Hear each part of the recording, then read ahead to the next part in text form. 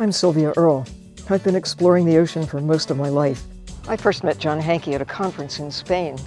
I was there to talk about the ocean, and you were there to talk about Google Earth.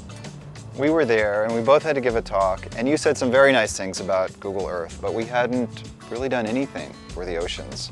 Well, that has changed. It's now going to be possible to do something kind of special. We'll begin by opening Google Earth and clicking on the Explore the Ocean layer. Let's dive down to one of my favorite spots off Lanai in the Hawaiian Islands. It was on my last dive during the 5-year Sustainable Seas expeditions when I met a very special creature who looked at me with as much curiosity as I had about her. We can test our knowledge and fly over to the Arctic on the National Geographic layer and take a geo quiz.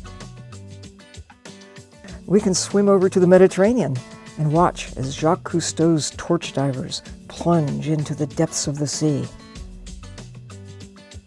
Or come visit my friends over at the Monterey Bay Aquarium on the coast of California and see what they've been up to learn more about their Seafood Watch program.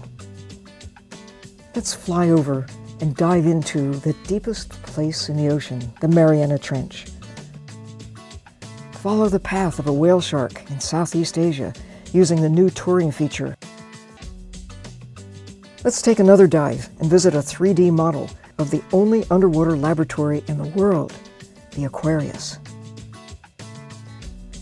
And one last spot to explore, a vampire squid in the Pacific discovered by the BBC. Let's go.